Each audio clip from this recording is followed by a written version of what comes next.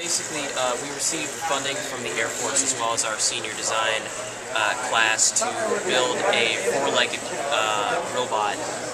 Basically, we want... Basically, this was an original request from Air Force. They want a quarter pedal, a four-legged robot, can work it itself and self-determine where it is, determine the environment.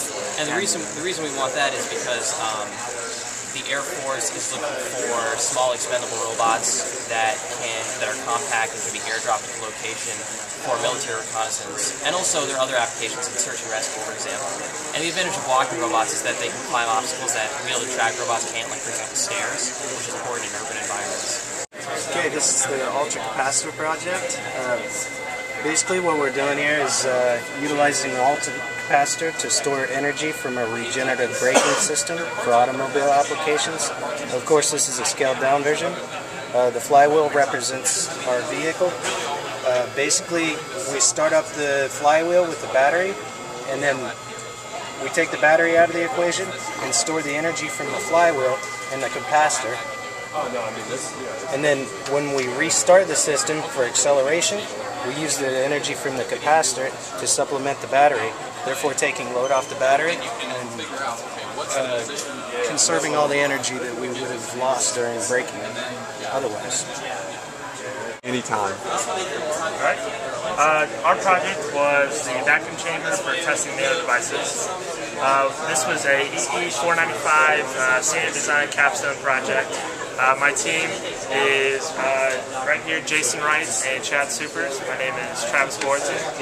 And here's our chamber. The goal of this project was to create a multi-purpose chamber that can control all the variables inside the chamber, because with nano devices we're dealing with such small substances, the minute changes inside the environment can affect our measurement readings, can affect how the device changes.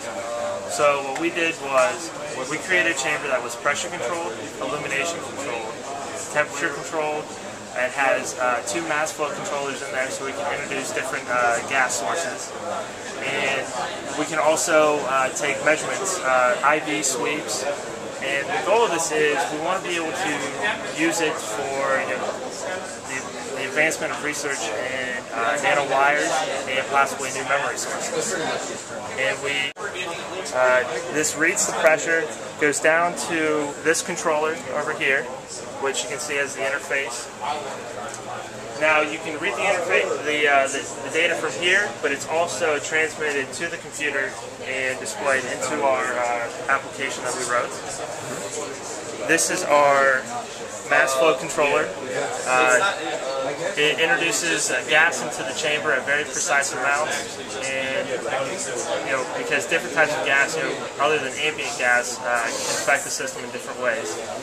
And then we also have our data acquisition board, our power source, and then our amplifier circuits for reading the temperature inside the chamber. And then up at the top, we have all the electrical leads from some of the components inside the chamber that transmit back to the computer and all sync up with our application that we wrote the entire line.